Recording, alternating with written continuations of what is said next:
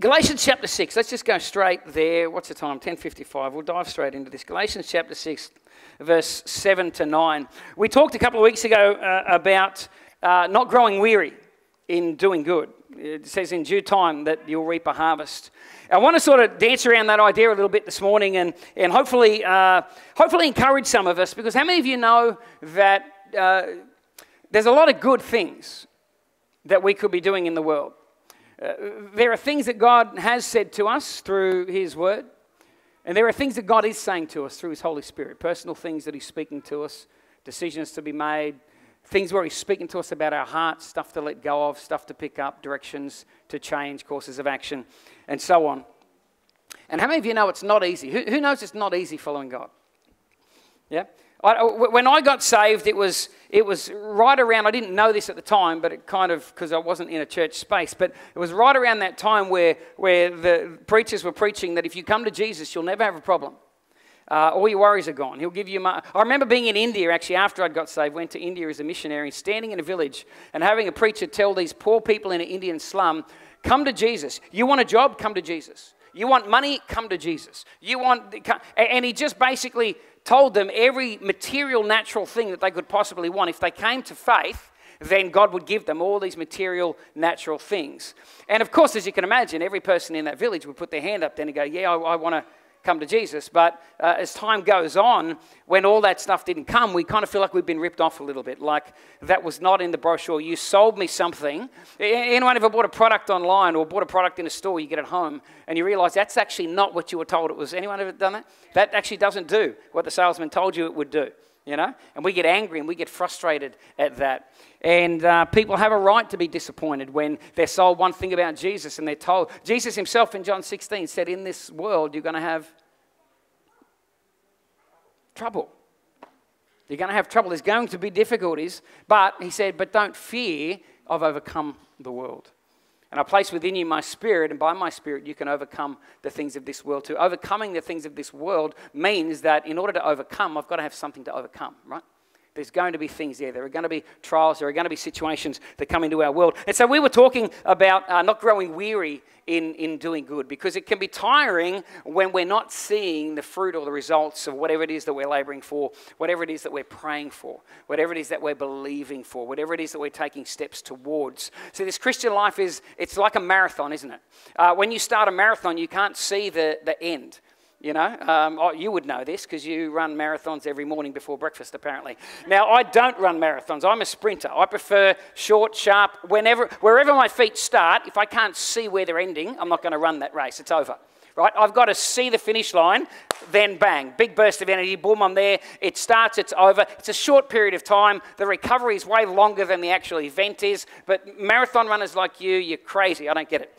These guys, you can't see the finish line. You're going to run for hours and hours and hours, and then the recovery time, I'm sure you probably get a chance to sit there afterwards, have a drink of water or something, and after 10 minutes, Stacey's going, well, come on, let's go. We're going shopping or something, and you're straight out, moving on to the next thing. Well, this Christian life is like a marathon. It's a long road.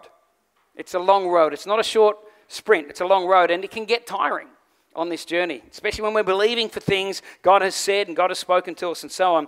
And so we were looking at not growing weary and doing good. I just want to chuck another couple of thoughts sort of on top of that and broaden that passage a little bit. Galatians chapter 6, verse 7 to 9. And here's what Paul writes. He says, do not be deceived. God is not mocked. For whatever a man sows, that he'll also reap. For he who sows to his flesh will of the flesh reap corruption, but he who sows to the Spirit will of the Spirit reap everlasting life.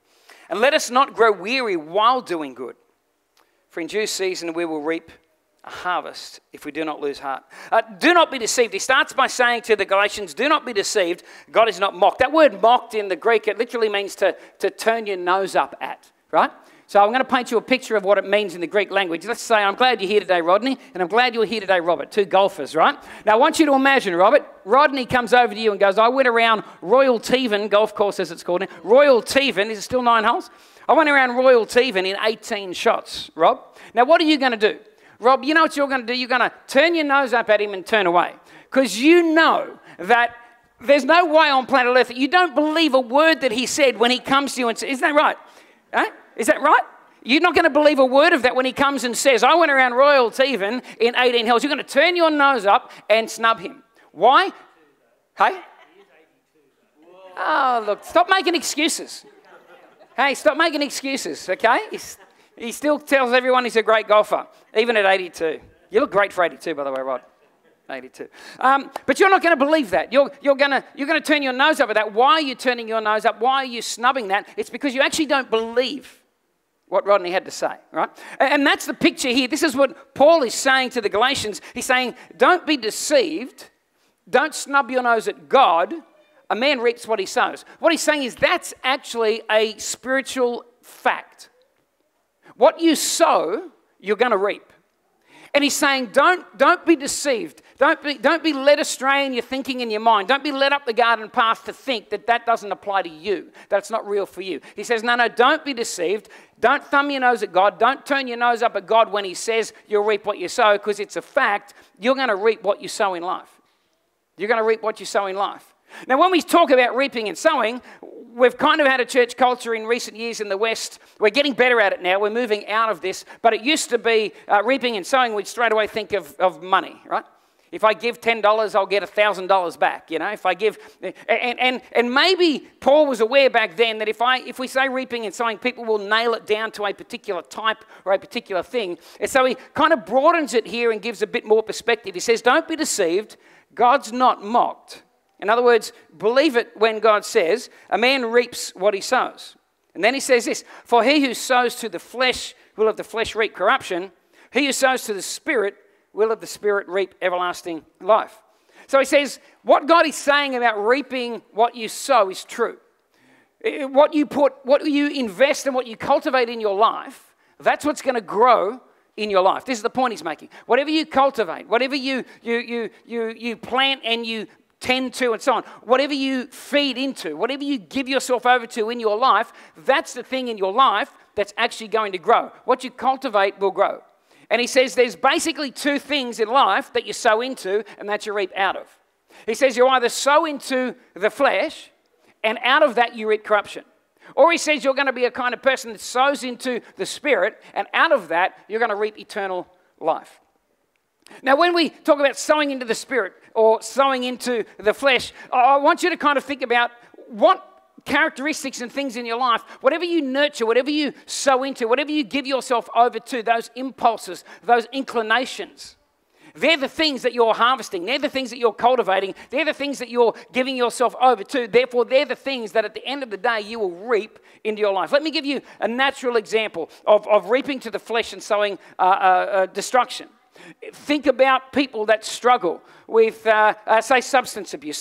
Think about somebody that is addicted to alcohol or to drug addiction or some form of addiction. That's an easy destruction for us to see. We look at their lives and we see the toll it takes on them physically. Family and friends around, you see the toll physically that's taking on their bodies. You see the toll that it's taking on their mind. You see the toll that it takes on their families. There's no money there because, you know, it all got spent here and spent there. When I grew up, we had some problems in my family, my upbringing. And one of my parents would grab the paycheck back when it used to come in an envelope. Remember? Before, you know, everything went online and that. It used to be in a piece of paper and they put the money. And one of my parents would go to the boss of my other parent. I've only got a mum and a dad, so you pick. Grab the money, and then would go and gamble that money away and drink that money away. And then so for the rest of the week, because of that, the evidence of that destruction played out in the whole family. And so there are areas of destruction where we can see it plain as day. When people are sowing to that fleshly side of the world, we see the corruption, we see the destruction that takes place in their life and in the world around them. They can't hold down jobs because you're getting tanked one night and you're sleeping all day and you're missing work and so on. And there's this evident corruption. But there's other sorts of corruption when we give, because we can give in to the flesh and nobody else can know about it. Isn't that right? We can be privately giving into the flesh and cultivating that side of our life, and nobody needs to know about it. We can be doing it on the quiet, on the side. We can be coming to church, putting on our mask, hallelujah, praise God, we're all great. But when we walk out the doors and nobody's around, we can be doing and engaging and involving ourselves in all kinds of destructive things that we know are not investing and sowing into the Spirit. We know they're sowing into the flesh. And so we can have the destructive types of stuff in our life too that nobody else sees, such as the shame that we carry around with ourselves. Because we know I'm one thing here, but I'm something totally different over there. And we battle shame in our lives. Or we battle guilt. We carry guilt and condemnation around because we know this is what I am out there, but this is what I am here. And it's a result of sowing or cultivating, as Paul says. If you sow to the flesh, then from that you'll reap destruction and corruption in your life. But he says, but if you sow to the Spirit, and of course we all know in this room, the ultimate corruption, the ultimate destruction, if you keep sowing down that path, the ultimate corruption is, of course, one day we're all going to stand before God. One day we're all going to stand before the creator of the universe. We're going to stand before a God. We're going to look at him and we're going to see and we're going to realize the love and the grace and the mercy and the compassion and the forgiveness and all this stuff that he had already purchased for us. He's already done everything that needs to be done for us to step into his love. He's done everything. And we're going to stand before him one day. We're going to see that. But he's going to say these words, "Depart from me, I didn't know you." I wanted to know you. I came to you and I tried to you came to church one day and the guy up the front was talking about it. Your friend spoke to you one day about it. You turned on the radio and you happened to hear about this Jesus. You picked up a book and a guy was talking. I tried to get your attention and to show you, but you consistently refused and said, no, no, no, depart from me. I didn't know you. And that's the ultimate destruction of living an entire life that just cultivates and gives into the flesh. But Paul says there's another option, doesn't he? He says, but if you sow to the Spirit, he says, then of the Spirit you'll reap eternal life. You invest into that side of life. And then he goes on and he says, for he who sows to the flesh will of the flesh reap corruption. If you sow to the Spirit, of the Spirit you'll reap eternal life. And he says, and let us not grow weary while doing good, for in due season you'll reap a harvest. What's the doing good? Well, in a nutshell, the doing good is doing what God says to do. It's living life doing what God says to do. Let's not overcomplicate this Christian life. Let's not make it... Go with me to Deuteronomy. It's funny, you say go with me in churches these days, and no one brings Bibles anyway, but we still say it. Deuteronomy chapter 30. And I love this passage because, again, it's like God going, you guys are thickheads, so I'm just going to make things so simple for you that it's difficult for you to miss what I'm saying. And if you miss what I'm saying, you're going to have to work really hard at not understanding me because I'm going to speak your language, right? And here's one of those passages. In Deuteronomy, after outlining, if you walk with me and live for me, and so on. These are, this is the kind of life I want for you. And over here is this other kind of life that I don't really want for you. But there's a consequence for our actions, right?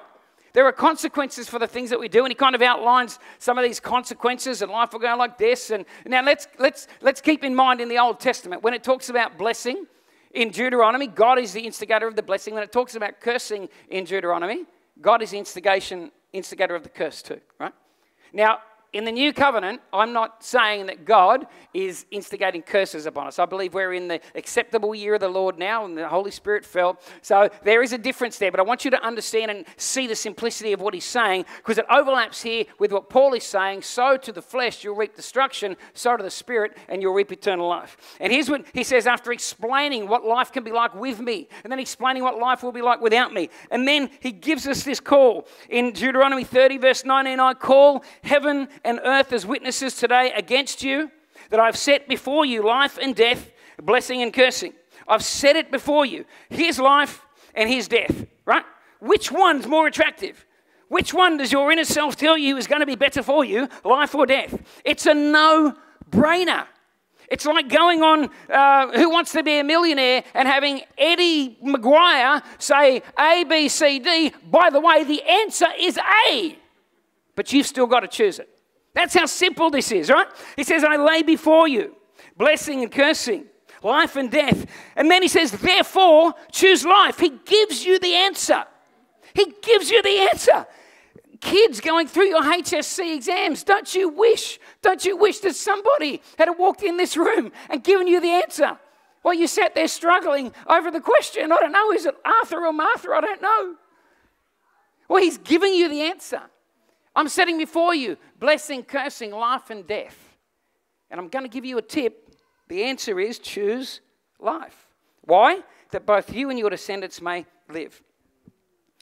This option that's laid before us is a choice, is it not? Walking with God daily is a choice. Getting out of bed each day and continuing on this marathon called the Christian life, it's a choice. It's a choice. Deciding not to can also end up being a choice. Now, I know we all have circumstances and situations and things that come against us. And every day we have the option to choose to sow into that fleshly side of our life that we know wants to pull us against what we know God has said and is saying to us. We have that inner battle, you know, that the things I don't want to do, I do, and the things I do want to do, I don't do, and who will save me from this body of death? We all struggle with that, and we've all got that kind of stuff going on. But he makes it very clear to us. He says, if you continue to sow to the fleshly side of your life, you're going to reap destruction, people. It's going to catch up with you eventually. It's going to catch up with you eventually. Sometimes when I'm going through difficulties in my life, here's a question I ask myself. Is it possible right now that I'm reaping something from what I have sown already in my life? Is it possible that this thing I'm struggling with now, have I played a role in being here because I've cultivated the wrong stuff in my life and sown into things that led me to this place? I'm not saying it's always the answer, but it's a valid question for me. Have I cultivated some of the stuff that's coming into my life right now? And right now, with the things that I'm feeding and cultivating in my life, am I feeding into and cultivating things that down the track are going to reap blessing into my world? Or am I right now engaging in things that down the track they will catch up with me? This is what Paul's saying. Don't be deceived. Don't kid yourself and think you're going to be the luckiest sinner in the world and it's never going to catch up with you. He says it's going to catch up with you. It either catches up with you in this life or it's going to catch up with you at the end of this life. But at some point, it's going to catch up with each and every one of us. Let us not grow weary while doing good. Let us not grow weary while doing good. He says in due time we'll reap a harvest. Here's what I know. The timing of the blessing or the timing of the reaping is not up to me. He says in due time. God has a time. I don't know the time. Okay? And this is what makes it sometimes so hard to continue doing good. If I knew the time, you know, if I knew the finish line was just there, then I'd just keep pushing those legs a little bit harder, keep exerting energy, because I knew exactly the time would be when I'd get the ribbon or not get the ribbon. No, well, everyone gets a ribbon these days. You can come last and you get a ribbon, don't you, these days? Because we can't have anybody losing anything, you know. But a marathon, it's very, very different. It's very different. And it says, don't grow weary. Because it says in due season. I don't determine the timing of when that comes back into my... I don't determine the timing. And I don't necessarily determine the type. Remember? If I sow financially and give to the poor and give to missions and so on, with a narrow perspective that the only thing that'll bounce... Until money bounces back, I'm not blessed. You're missing the point. He's not saying that's not it. I know that when I do good, when I obey God, when I live my life the way He wants me to, I make decisions each day based on what He has said in His Word and what He is saying by His Spirit. When I live my life that way, I know that blessing, I know that eternal life, I know that these things, they bounce into my world. I don't determine the timing when I experience that, and I don't necessarily determine the type either. Maybe it's the next time I go through a tough time, the joy and the peace that I'll face sailing through that next storm because of the good I did here. I don't know. He doesn't tell me very clearly, if you do this, it's going to be that. It just says that it will happen. The timing's up to God and the type is up to God. But what I do have to acknowledge and what I do see here, I do play a part though, and that is, what am I cultivating? What am I actually cultivating? Because it's getting harder and harder and harder to live for Jesus, especially in the public spaces. I was talking to a guy last night at the wedding, and he was talking about his vocation and what he does for a vocation. And he said he's in his early 50s, and he was saying, I'm rethinking what I've done my whole life because this public space that I work in, with all the rules and changes and legislations coming in as a Christian, it's actually getting harder and harder to stay there. because of some of the things I can say and can't say, can do, can't do. Some of the things and he used these words. He said, some of the things that I have to feed in people when I know that's not the answer. But I'm in this industry and I've got to toe the line, so to speak. So he said, I'm rethinking. What do I do? How do I think outside the box? How can I still use my gifting and so on, but be sowing something positive? And so anyway, he's wrestling with this stuff at the moment. But let us not grow weary. While doing good in due season, then we will reap a harvest. Here's the thing. Paul's trying to say this. No resilience, there's no reaping. No resilience, no reaping. No perseverance, no prize. No resilience, no reaping. Don't grow weary doing good. You've got to have resilience. You've got to persevere. We've got to have perseverance. Perseverance and resilience. We live in a culture right now that are killing both of those in the younger generation right now. We are legislating perseverance and resilience out of our culture. Anything anything that could offend you is becoming illegal. Anything that could make you think a wrong way is becoming illegal. Anything that causes you to have to push through some embarrassment or some personal pain. If people don't agree with you, it's almost becoming illegal to disagree. You can think that you don't agree, that's fine, but we cannot say to each other we don't agree. One of us will end up in prison. That's how ludicrous the world is getting. And what happens is eventually we don't have any resilience. We end up with a generation growing up that have no resilience and no ability to persevere, because all those things that teach you that as you grow up are getting removed. So we're going to end up with a generation of adults that, if we're not careful, don't know. They don't know how to handle, and we're already seeing this, aren't we? Don't know how to handle it when things don't go their way. Because from the time they were this big, we were told, no, everybody gets a ribbon at school. Nobody has to experience the fact that maybe somebody's faster than you, and that's okay. Just deal with it. There's nothing actually wrong with that, right? There's nothing wrong with that. But and the person that worked hard and had that natural gifting or trained hard and was the winner in the high jump doesn't really experience the benefit and the joy of the hard work and the effort they put in either, because the person that came last got the same ribbon as them. And it's messed up. It's messed up that you go as far back as the Word of God, go right back to the beginning. There's something about perseverance and there's something about resilience. And we need perseverance and we need resilience. And Paul's saying here, don't grow weary in doing good. In other words, you've got to have some perseverance, got to have some grit, got to have some resilience if you are going to live life as a Christian. If you're going to live for Jesus in this day and age, you've got to have something inside of you that keeps you going and keeps you going and keeps you going and keeps you going. Because if you can be stopped, you will be stopped. If you can be made to grow weary, then you'll be made to grow weary. If I'm the devil and I know what your cutoff point is, I know that all I've got to do is apply a little bit of pressure and you'll back up, I'll run around applying pressure all day because I know I'll win. Because you've got no resilience. We don't have perseverance.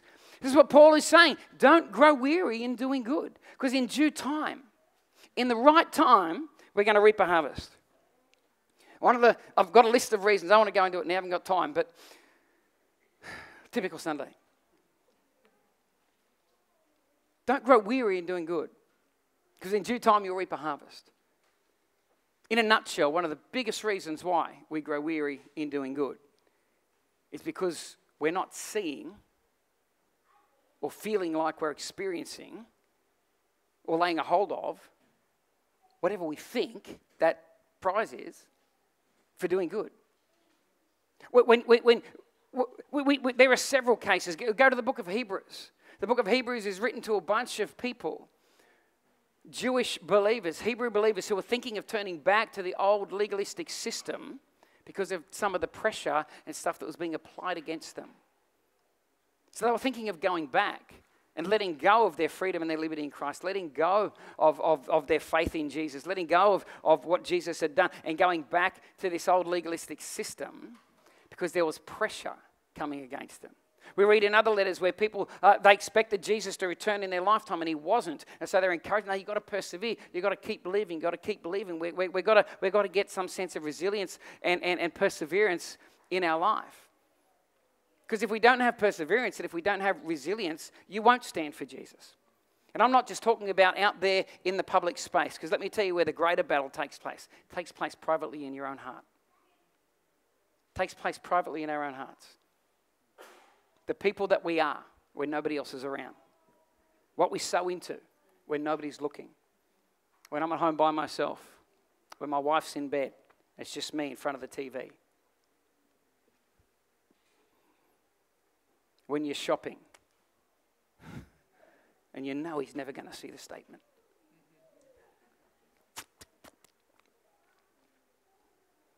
No resilience, no reaping, no perseverance, no prize. That's what Paul's saying to these people. But if we can just keep going, this is his encouragement. In due time, he says you'll reap a harvest. He says don't be deceived. Don't thumb your nose up at the truth of God that you will reap a harvest. If you don't grow weary and if you don't give up. So maybe this morning there are some people here and maybe you've been praying for some things.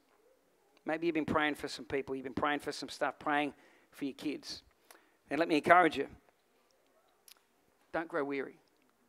Don't grow weary this morning. Maybe you've been praying for your husband or your wife. Come to know God. Blinders to be taken off to see Jesus. Then keep praying. Maybe you've been believing for something and God's told you to just keep walking down a path or keep doing a particular thing and you're getting tired and weary and you're thinking, well, when am I ever going to see that? Well, trust God. This is Paul's word to you this morning. Don't grow weary in doing good. Don't turn your nose up at God's promise today. Persevere. Be resilient. Keep trusting. Keep walking. Keep standing. Keep believing. Keep doing. In the words of the ancient prophet Dory, just keep swimming. Just keep swimming this morning.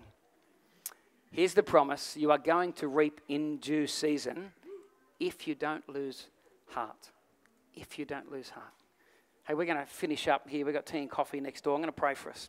We're going to open up the front if anybody would like prayer this morning for anything. But can I encourage you here, if you're here this morning and you feel like maybe the Holy Spirit's speaking something to you, you don't have to come out the front for prayer. We do this because some people feel safe being prayed for by leaders and people. But our hands are no more anointed than anybody else's hands. The Holy Spirit, I believe, is here. And if so, you feel like the Holy Spirit's speaking to you, can I encourage you, why don't you go and grab somebody here this morning? Why don't you go and say, hey, look, here's the deal. This is what I feel like God is saying to me this morning. Hey, will you pray with me right now? Let's pray. Let's seal that seed because I know what's going to happen. I'm going to get up, walk out the door, get in the car. By the time I get home, someone's going to cut me off in traffic. I'm going to do hand signals at them. And when I get home, I'm going to forget everything that the Holy Spirit was saying, or it won't seem that important all of a sudden. The birds of the air will get snatched away. So can I encourage you, if God's speaking to you this morning, grab somebody here. Say, would you pray for me? Here's what I feel like the Lord's been speaking to me. But don't give up. Persevere, persevere, persevere. Let's get some resilience. Let's be a people of resilience and a people of perseverance. Amen. Father, thank you for your word. God, thank you for your presence in this place, Lord. Thank you for, God, the death, the burial, and the resurrection of Jesus. Lord, we thank you. God, 2,000 years ago, you did something that was so incredibly powerful. God, so incredibly real. And 2,000 years on, God, sometimes we do take that for granted and we get a bit blasé about it, Father. But I just pray, would you remind us, God, that you are that God that did miracles. You are all those things that we sang about before, Father. And Lord, for people here, Holy Spirit, whatever you've been saying to them, just pray this morning, Lord, would you just nudge them to not just get up and walk out and miss what could be a moment. This could be a due season for somebody this morning, just to open up and to get prayer or to open up and speak to somebody. This could be your due season right now, Father. Don't let that person leave this place without talking to somebody, without being prayed for, Father. And God, as we leave this place today, God, for the next 7 days, as we get back out to our jobs, workplace, marketplace, we do shopping, we play sport, go back to school. Lord, there are so many people that just do not know the reality of Jesus. And I pray for each of us, God, would you give us an opportunity in this next week to tell somebody about the goodness of God. Give us a chance to tell someone about Jesus, Lord, somebody that doesn't know who you are, that needs you, Father. Give us that invitation, that opportunity. We pray this in Jesus' name. Everybody said, Amen. Amen.